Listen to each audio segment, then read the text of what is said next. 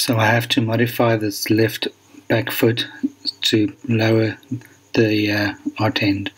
So what I'm going to do is I'm going to move this model down and see how much I have to move down everything to make it fit. So if I just move in this direction, if I move it down about 30 millimeters, that gives me enough space, I think, to move the whole print to the right, and it'll be all good.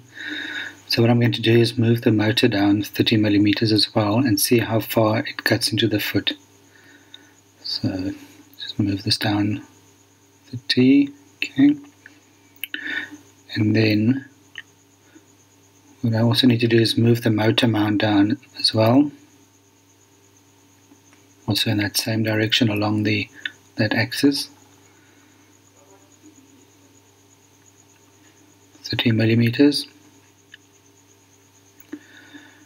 Now if we look from the other side, what I'm going to do is going to draw on that foot. I probably need to hide some of these components so I can see what I'm doing. See, that's that foot there.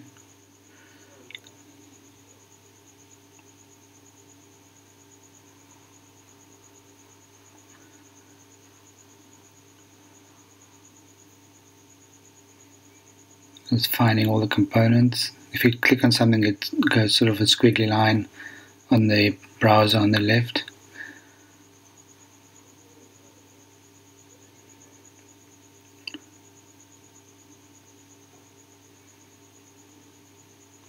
Okay, so if we draw on this plane, just switch off this foot. Okay, now we can see. So I'm just going to do a simple line, like a triangle shape on this plane, starting around there, towards the bottom, and to the right, and then go back to finish the triangle.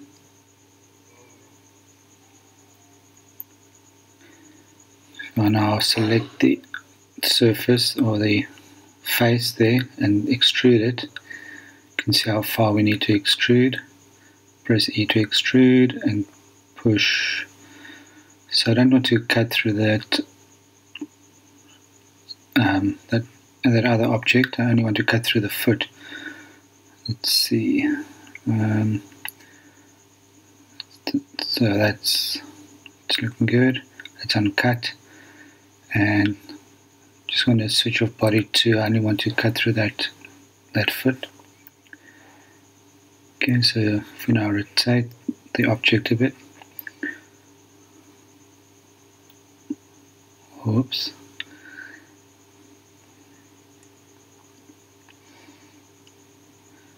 Looks alright from this angle, but if we look at this motor mount, you'll see it still pushes into the foot. So we have to move the triangle a bit. So I can just find the right drawing. Okay, this last drawing. Then I can simply grab the corners of the triangle and move them. Yeah, that's a bit better. A bit more. I think I'll drag the bottom one as well. Let's see. Yep. Yeah, that's better.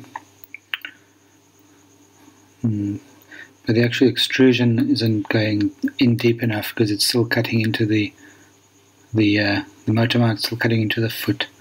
So I just need to right click, edit the feature, and drag that out, that extrusion in deeper. Let's see.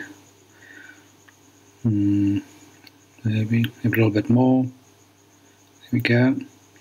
Now there's enough space for the motor mount and the motor, and we're still only cutting the foot. Cool. That should do the job. A little bit sharp edge over there. Maybe move this triangle, the bottom pointed a bit more to the right. bit more. Yep, that looks better. Stop sketch. Cool, now there's plenty of clearance. Yep, that'll do the job. Now all I have to do is export this as an STL and print it off and try again. So please subscribe and like. Thank you.